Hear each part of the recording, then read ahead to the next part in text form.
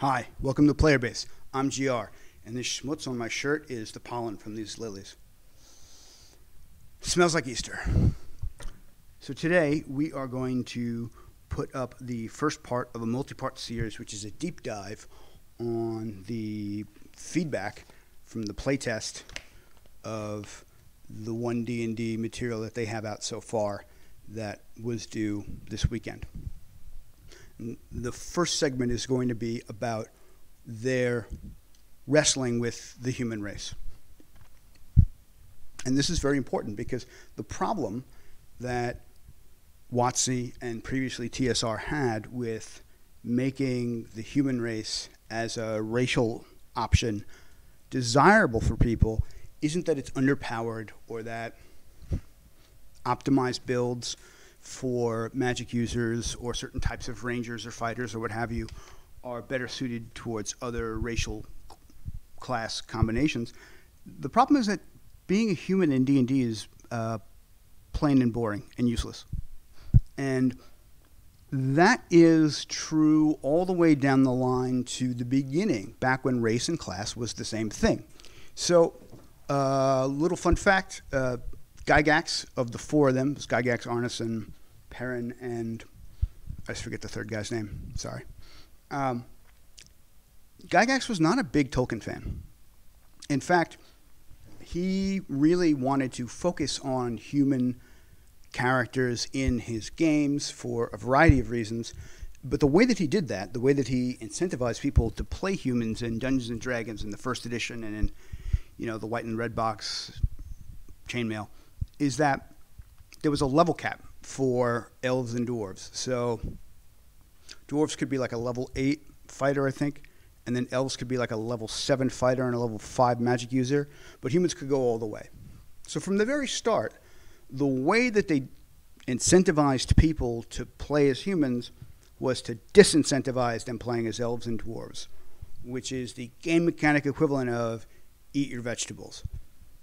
Not exactly the most enticing or enthralling mechanic when trying to engage in the persona amplification of a mythological narrative, which is really what people want to do when they're playing a game like this.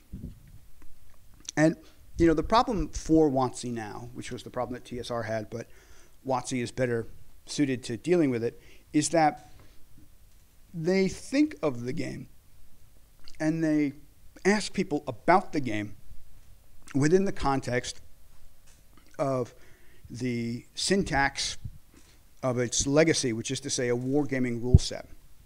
Chainmail came out of the late Geneva gaming group that Gygax and Perrin and Arneson were in, or maybe it was just Gygax and Arneson. I forget the details on that. But it was a way to basically play the general character as its own individual character in the armies that you would have for like a Napoleonic War or for a medieval battle. So, games like Dota were the very origin, basically, of D&D.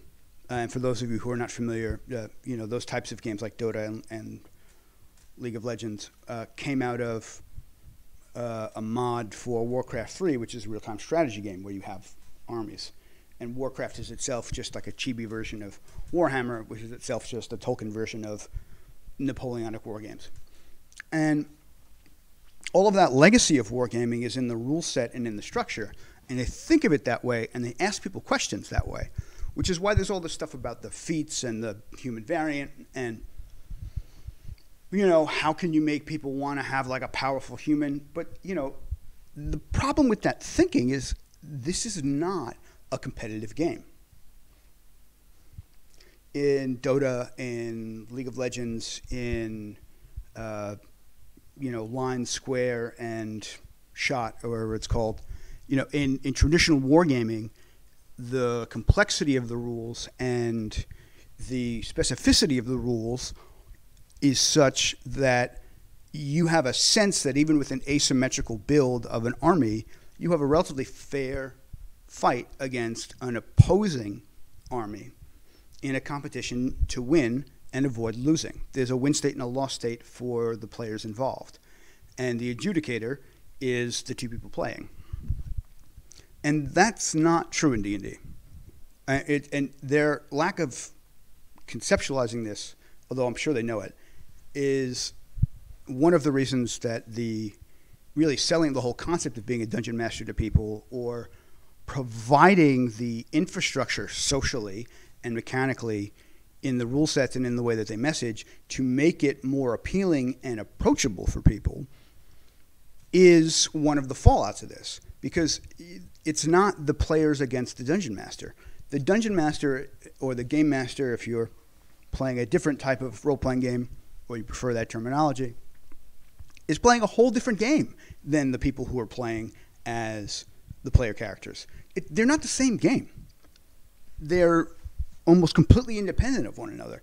And the fact that they use the same mechanical rule set is not because they're diametrically opposed, but because the set of rules in Dungeons and Dragons is there not to create a fair fight, but to give you a sense of easily understandable and mutually agreed upon abstraction of phenomenology, so that when you're playing, you get the kind of haptic feedback that you would from the real world.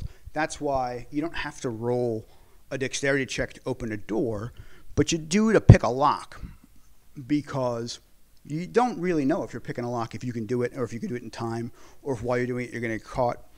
And if you've picked a lot of locks, you're more likely to do it, which is why you get a bonus. That's what that's about. It's meant to give you a sense of what the world that you're in is like, and to give you sort of the cause and effect feedback of a whole universe. And the Dungeon Master's game is to create that universe in a way that is plausibly, palpably believable for the players. That's the job. And it's fun. It's a lot of work, but it's fun. But it's a completely different game than being a player character. There's a lot of crossover, but it's not the same. And that's one of the principal issues. It's the issue of paradigm with how they're approaching these changes, and that's always been the issue. But we're at a particular moment in the history of role-playing games, and particularly in the history of Dungeons and Dragons, because not only is it more popular than ever, but the vast majority of people who are playing Dungeons and Dragons are millennials and Zoomers. 75% of the people who play D&D are 35 or under. So all of this, vestigial legacy stuff that they put in 5th edition to, I guess accommodate people like me, if only to reassure us that they weren't going to do 4th edition again. It isn't necessary to hold on to that stuff quite in the same way that I'm holding on to this cup and microphone. Delicious coffee. However, that's not to say to throw the baby out with the bathwater. I'm just approaching this with you really quickly. The problem with humans is that they have no clear idea on why anyone would want to be a human in a fantasy game. It's not the same thing as there being no reason or no idea, but they don't have it. And my guess is maybe you don't either. I'll give you an example. If you want to play Smart Elf with Sword, what sub-race are you going to play? What character classes might you look to choose from to see which one best suits your play style and the type of narrative focus that you want to do, right? Because you could do an Eldritch Blade Master, or you could do a Battle Master, or you could do a Ranger, or you could do a Monk, a Kensei Monk. You have at least 6 different character, class, subtype focuses to connect to the racial subclass to make Smart Elf with Sword functional. And what I mean by functional is that the options they give you and the rule set they give you allows for you to work through that narrative, which is what you are looking to do if you're playing D&D. Like, I mentioned it somewhere else in the bit here, but if I want to obsess over the minutiae of rules to the point where I need a CRISPR machine to splice genomes together on the molecular level, I'll just fire up Steam and play Warhammer with my brother until the thing crashes. R.I.P. Warhammer until they fix that patch. But that's besides the point. The issue is the game set that we have for Dungeons & Dragons it's not a war game with story elements. And it's also not a story game with wargaming elements. It's a set of tools that allow you to do both of those things and a whole bunch of other things as well. It's a toolbox. And the reason that no one is using this wrench is because they have all these other wrenches that serve particular purposes, and they haven't gotten clear on messaging to you what this wrench is for or why you would want to use it. So let's say you don't want to do smart elf with sword. Let's say you want to do quick elf with bow. Now, loads of people have just thought of doing a wood elf ranger, or a bow focused fighter of some kind, and then loads of other people were thinking, no, I'll be a high elf or I'll be a drow, but I'll do it like this. And that's my point. You already have like an idea in your head of where you're going to go with that. And if there's a reason that you wanted to be like a dark elf or a high elf with a bow, and how you would work that out mechanically, you have the tools within the rule set to work out that narrative. And you don't have that for humans. Like if you want to be beard dwarf with craft, right? Or like monstrous, strong, homunculoid, monstrously big, right? I mean, there's a whole bunch of like sub-races throughout every edition of D&D that let you be some big hulking mass, right? Goliath, half-orc, centaur, I could go on, but I won't because the video is long enough. But what is the adjective human noun? Like what's the blank human with blank? To the cliche fantasy human, right? Where would you go for that? How would you even think about that? Do you have an idea? Because they clearly don't. That's why they're finicking about these rule sets. And like, let's say, for instance, that they got the human variant rule right or whatever, and so that it was really powerful mechanically to use a human, then everyone would feel compelled to play a human because they would feel like they were missing out.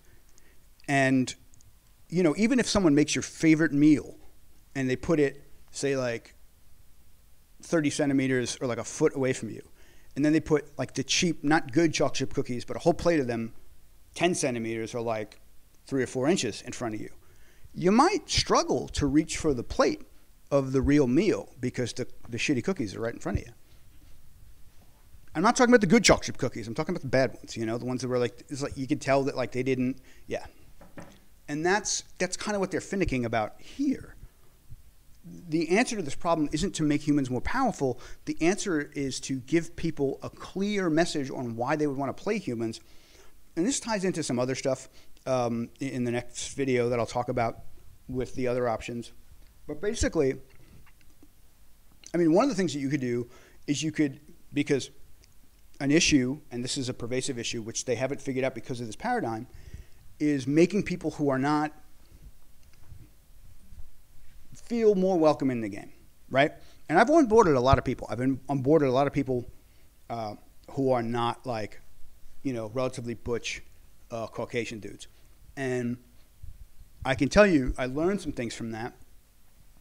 One of the things that you could do, which I would recommend somewhere else, I'll do a whole other set of videos on, is because, there was a video of like some Asian woman who's working on the WotC team saying she didn't see herself in the game. Yeah, like you need to be putting out more material where there's like Asians and Africans and South Asians and Near Eastern and Mesoamerican people, like central to the material you're putting out, right? Schult is not going to do it. Like, that's fine, but like, I don't want to sweat my balls off like riding a dinosaur. Like, that's cool, but that's not, there's no campaign material about, say, like an East Asian High Elven Empire. I have one. Or a rough analog equivalent of Middle Earth, but in like, Central and West Africa. Have one of those too. Stuff like that, that would make people feel more welcome. working out like what their narratives are that would make them feel more welcome. I mean, you know, because the game was built from the ground up by people more or less from my class and not exactly ethnic background, but like they're European, so they're white enough. Or I'm white enough, I should say. I'm Irish and Italian. Not exactly white, but white enough. And, you know, they work within the narratives that I already understand that are speaking to me and are about me.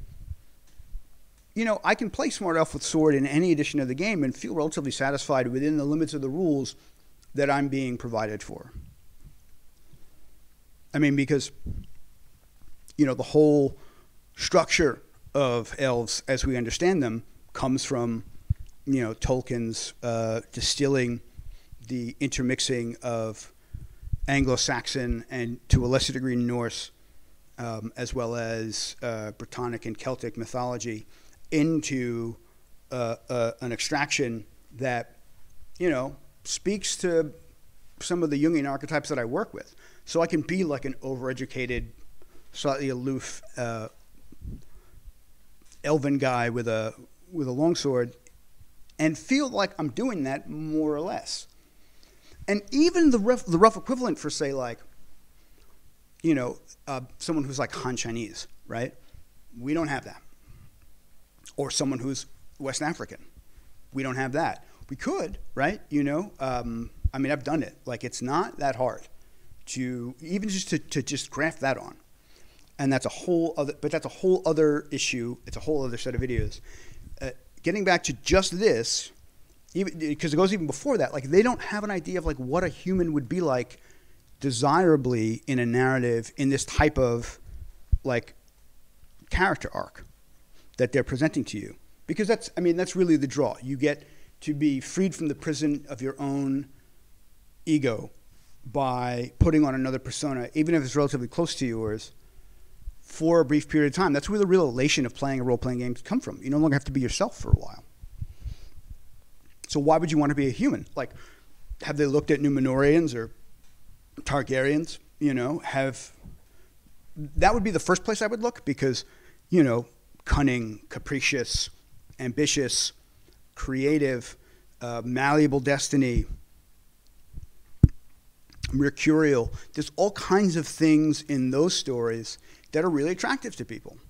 Like, you know, by contrast, in most like Tolkien-centered games, like, you know, video games and in, you know, especially social games or role-playing games that are relatively large, the attraction of being a Gondorian, Gondor, like the population of players, much higher than like all of the elven factions put together. So it's not that they're giving the Tolkien bit more juice. It's that they don't have a clear idea on why anyone would want to be a human, and making them more powerful is not the answer. Another good place to look would be Warhammer, like 40K, because like they do humans right. You know, if you look at the output of, you know, White Dwarf's 40K, just Space Marine chapters, not even other human factions, but just Space Marine chapters, the ratio of the number of them to everything else they put out, like humans and aliens together, is like 2 to 1. And, you know, that place is like a Mexican restaurant. Like, there's lots of stuff on the menu, but it's all basically the same burrito.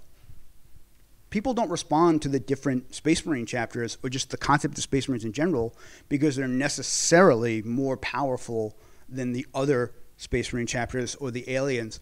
They do so because they respond to the mostly nonverbal, but the implied and explicit narrative, the thesis of archetypes that it resonates within them.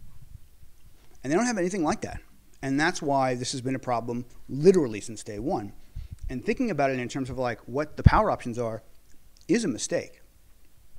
You know, this is a common issue in marketing and advertising and market research. There's the example of they were trying to find out what type of coffee to sell to people. And so they asked 100 people, what type of coffee do you prefer? And like 80% of them said, I like it black and strong. When in actual fact, when they give them taste tests, the vast majority of people, and pretty much almost everyone who said that they like it black and strong, preferred it with lots of sugar and lots of cream. Side note, I do actually drink it black because, as you can see, I have a tendency to spill things on myself. And when you don't have sugar in it, it doesn't get quite so sticky. And when you have milk in it, it doesn't get quite so nasty. But that's not the point. The point is, if you give them with this kind of questionnaire and the multiple choice is within the framework of, is this powerful enough? Well, they're of course going to say no because they're unsatisfied, because you're not even asking the right question, because you don't have the framework for it. The problem is the framework, not the options. And that's enough about humans for today. But before we go, if you like this, leave a comment and let us know. And if you didn't like this, oh man, you've already left the comment, and so thanks for letting us know. Subscribe, press the little like button, or the dislike button, but I prefer if you press the like button. Press the little bell icon if you can. Share it with your friends, share it with your enemies, and come back tomorrow or later in the week for more of this stuff so that you can either like really feel you're getting something of value, or you can like hate watch. Either way, I'm GR. This is Playerbase, and thanks so much for your time.